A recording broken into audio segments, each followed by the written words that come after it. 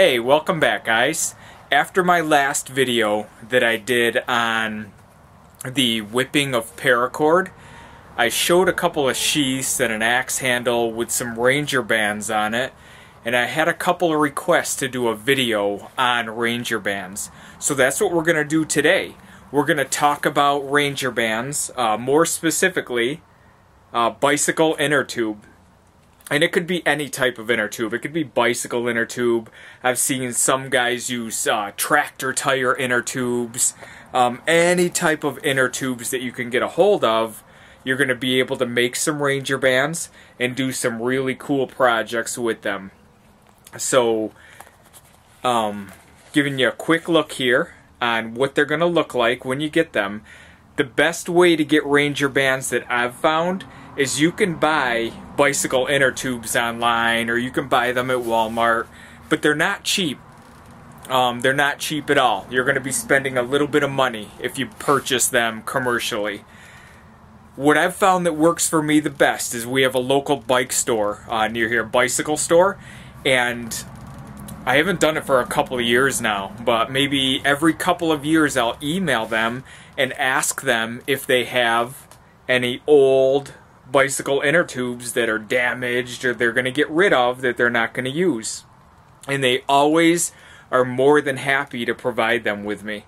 As I said, it's been a couple of years since I've gotten a hold of them because they last so long. I mean, you can see the size of this one. This is just one that was in a box that they gave me. They last a long time, they have many uses, and what I'm going to do here guys is just turn the camera around and we'll talk a little bit more about them, kind of the how and the why, and how we could make different projects with them and give you some ideas of what you could use them for. So stick around guys. Okay guys, so here's some of the different size Ranger bands that I got in the box that the bicycle store provided me. There was a lot more in there. Over the course of time I've used a lot of them, but this is just an example. This is kind of a mid-sized one, and when you get them, they're going to be together, kind of like I just showed you, like this one here. They're going to be one big inner tube. And I always start to give myself the most bang for my buck out of the Ranger band. I always start where the little nozzle is, and I cut right there, and then that gives me full use of the bicycle inner tube. So I cut as close as I can to this thing. Once I cut that, I have full use. And as far as how to cut them, they're very easy to cut. There's a couple different ways. You can use scissors. I have my Gerber multi-tool here. Make sure that shows up on camera. And you want to cut them to the size that you want. So if you want just your basic little rubber band use,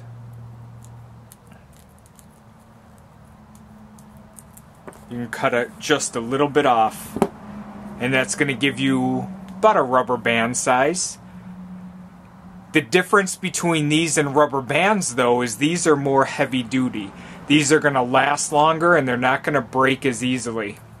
If you go to the store and you ask for heavy duty rubber bands, they kind of laugh at you and they don't really know what you're talking about. They say, well, we have rubber bands, but I don't know what you mean by heavy duty rubber bands.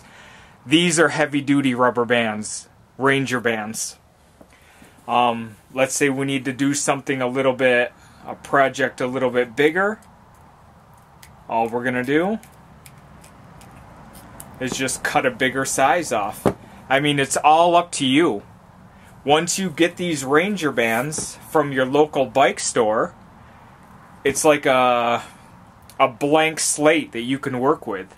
So you have the bigger ones that you can use for different wraps, and I'll show you that here in a second. Here's a couple that are cut down to size. I have this one.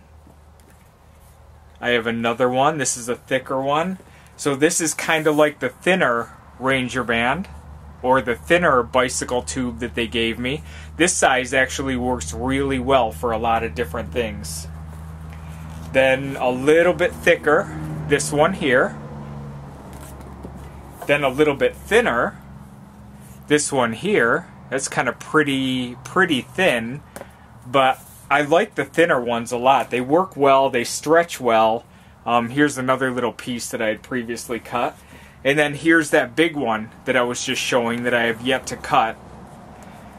So the way that I started out is you can see the nozzle here and it has a circle around it.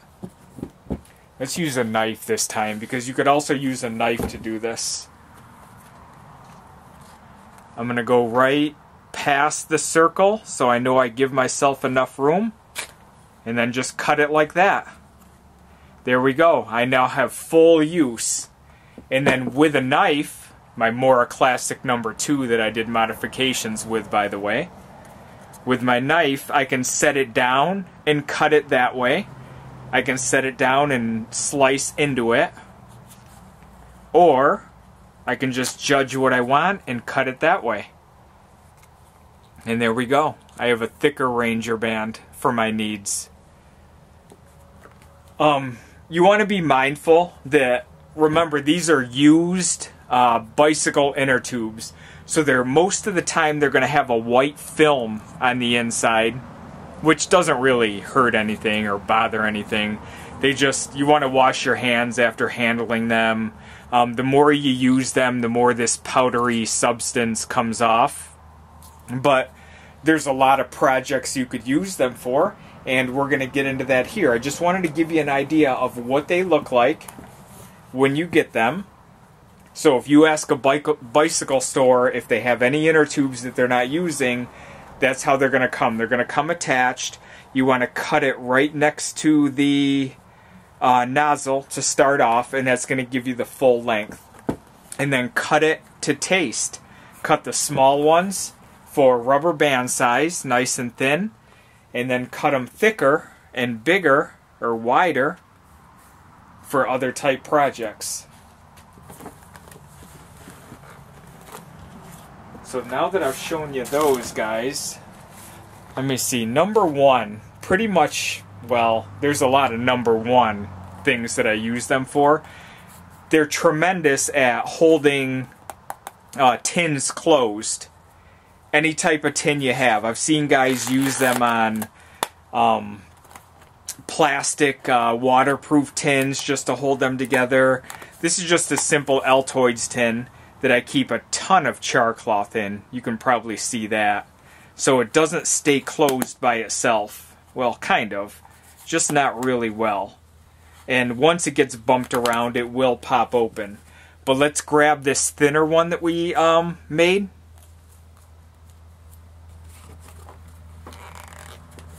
And just throw it around. That's all I do. Throw it around there, and now it can be bumped around and thrown around all I need. And this Ranger band holds it on there. I've also heard guys say that these Ranger bands, and I've seen it on video, so they're not telling stories or anything like that, that they're good at fire starting. So if you hold a lighter up to them, they're going to work in an emergency, and I'm sure they will, and they're good to have around for that purpose. But I don't really make a habit of burning non-natural material if I don't need to. So I don't burn rubber a whole lot in the woods. So it's not something that I do. However, they are there. That is there if you need it. So I only throw one around there. That does me just fine. If you have a bigger case or something else that you're trying to hold, you can throw a couple of them on there. Hold it together even better. Another thing that I found this works well with is char cloth. If you are burning your char cloth, or let's say that we've made some char cloth, let's take that off. When we just made some char cloth, you can put the Ranger band over the hole and snuff it out.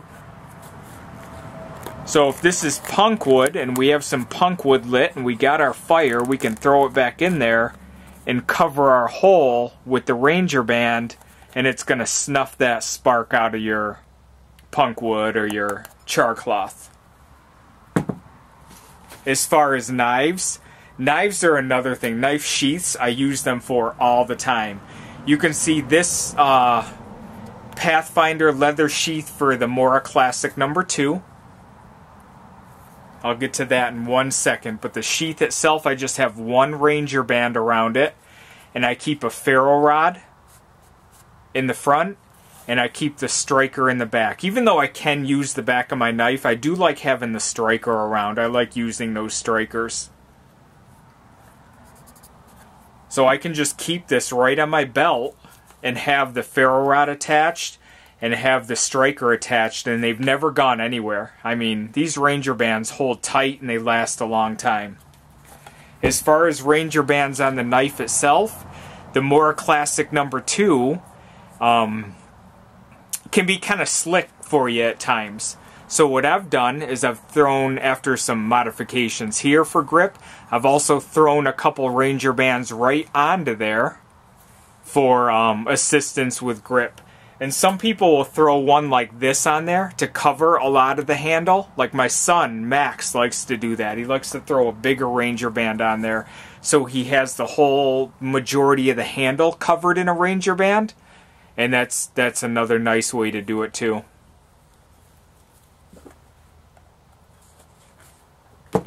So let me show you a couple other things here really quick. Bushcraft Black, there's a sheath right there, and I just threw a Ranger band around that. And the main purpose of why I throw one Ranger band around a sheath is for the ferro rod. I can simply throw a ferro rod in there at any time, and it's a belt hang, so it can hang off of my belt and have the ferro rod right there. And that's simple to do.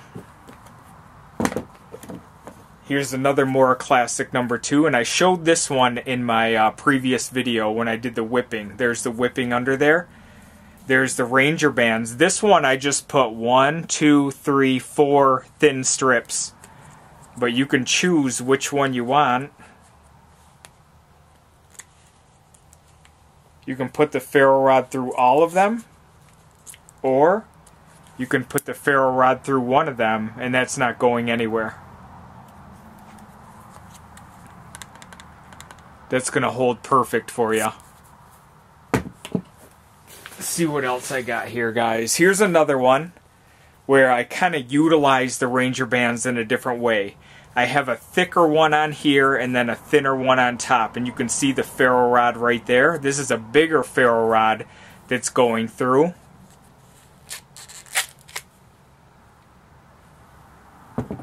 This is one of Joey's Wilderness Kydex Joey. This is one of his sheaths, and I just put the fatter Ranger band on it and cut it to length about that much so it would fit over the majority. On this side, a good way to do it, if you use this size Ranger band on one of your sheaths, is to unroll it. So if I unroll this side, because they roll up nice and easy for you, I have some paracord that I keep in there, and I also have a smaller ferro rod that I can keep in there. But the rolling is one of the things that makes these Ranger bands so versatile, if you ask me. And a lot of guys will carry kits. I mean, you'll see videos with guys that carry full kits in here. I'll show you what I mean by that.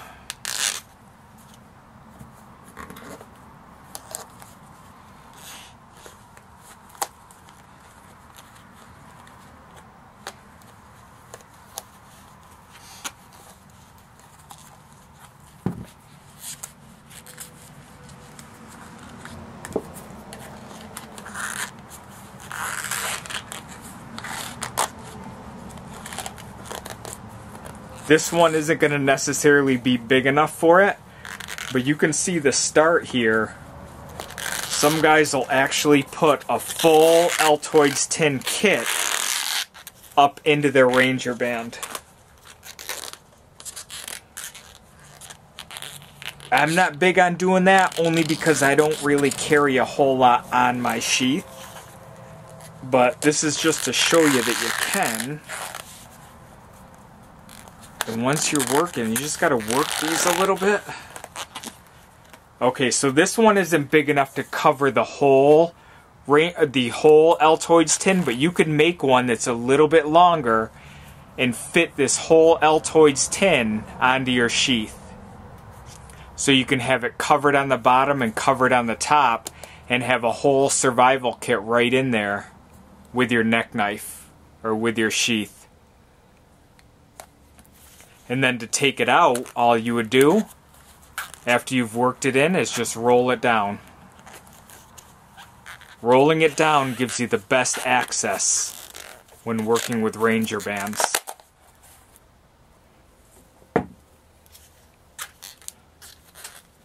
And then it holds its shape, and all I need to do is throw my ferro rod back in there if I want. Let's see, another project.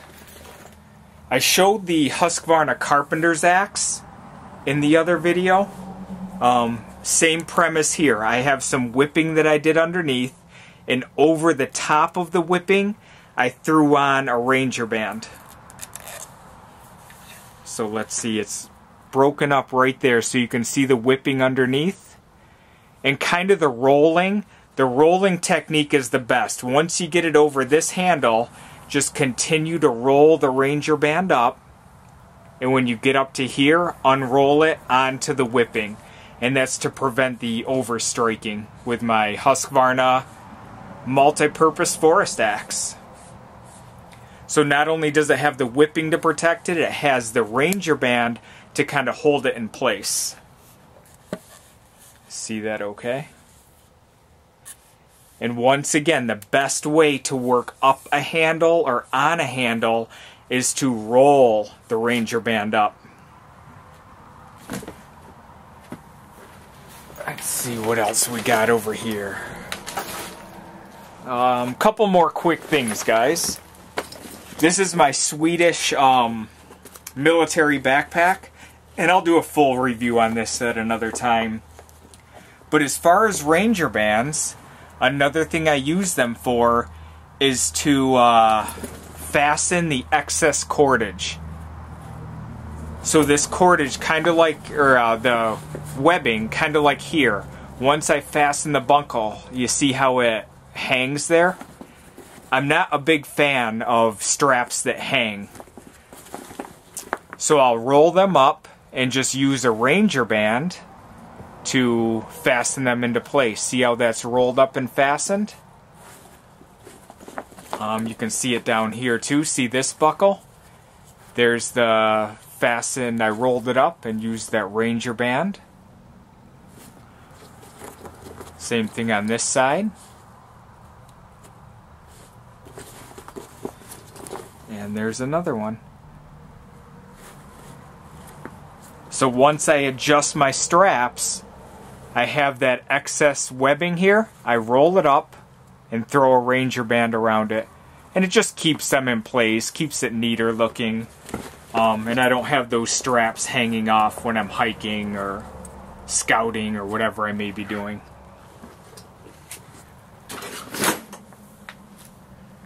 Alright, so let's give a quick example. Here is the whipping that we did on the cold steel shovel. And this one, this piece right here, looks like it'll be about enough. That's about all we need. So the first thing we want to do is get it over this.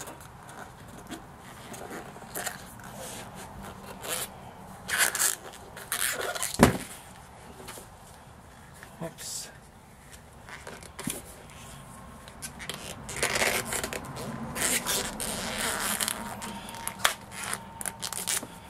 There we go.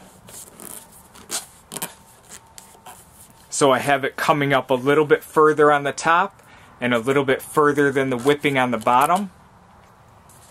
And what that's going to do is kind of solidify my whipping and hold it tight and give me an extra grip. So not only do we have the whipping that I showed, just like on the axe, we have the whipping, but this is less for overstriking and more of grip. It's going to hold it nice and tight on there.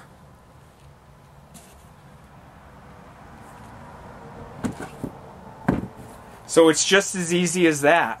And I mean, if this was up a little bit higher, once I got it over this bottom part of the handle, I would have just rolled it. We didn't need it on this one, but I would have rolled it up the handle, just like this, until we got right to the whipping, and then I would have unrolled it onto the whipping.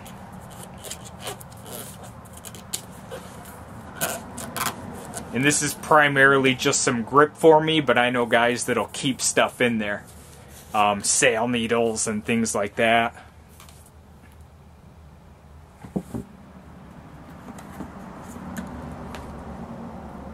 Okay guys, well there is some whipping projects for you. Let's throw our ferro rod back in our classic number 2 sheath. Whoops.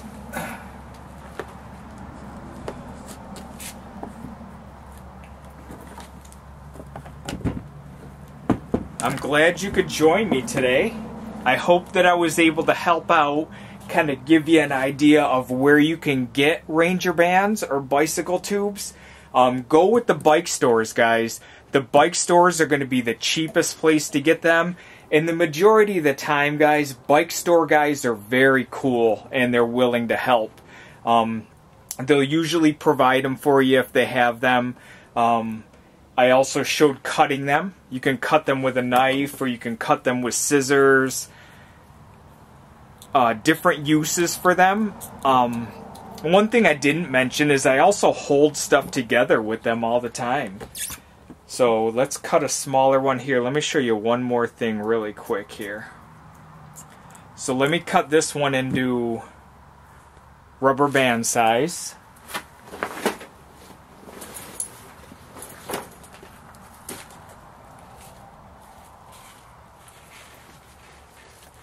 And let's say I just have my gloves. I want to throw my gloves onto my pack. Or, at the very least, I just want to keep my gloves together. Just throw a simple Ranger band around them. There we go.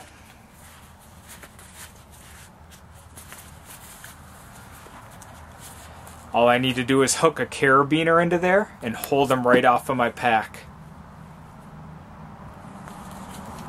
So just another simple use. You could hold things together.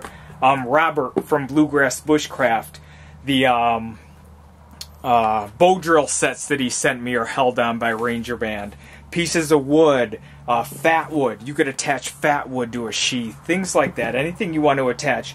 You will use them a lot of cases like a rubber band, but once again, rubber bands are weak and they're going to break on you. So I hope I was able to help, guys. I thank you for the request and the questions. I thank you for watching. It's very nice to see everyone, and we will talk to you again down the road, guys. Bye-bye.